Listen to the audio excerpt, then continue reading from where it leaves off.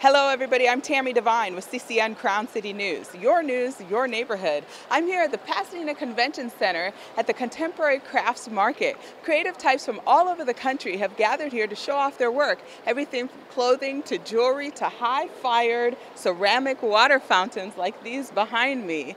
You'll even find hand-dyed, handmade scarves from a self-proclaimed frustrated artist. I'm an artist, and I'm a frustrated artist, so a lot of that goes into the scarves. She'd rather be painting or sewing, but Susan Eastman says she's making a great living hand-dyeing scarves. The accessories were among the many items visitors who streamed into the Pasadena Convention Center's exhibit hall snapped up at the booths lining the 55,000 square feet of space. Pieces on hand ranged from the intricate to the simple.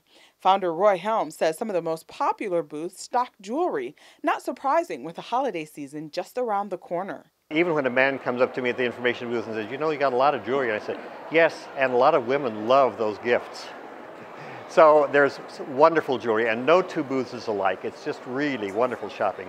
Wonderful, good clothing, fashion clothing, ceramics, glass, metalwork, turned wood, furniture. It's just a lot of variety. Regular amethyst.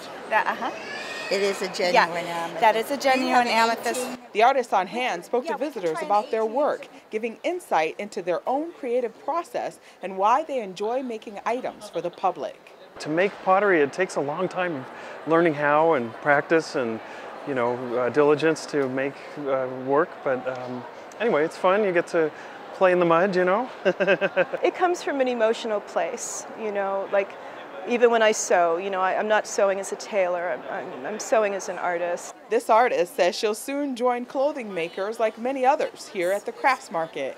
And maybe that'll help ease some of her frustration. I'm seeking balance.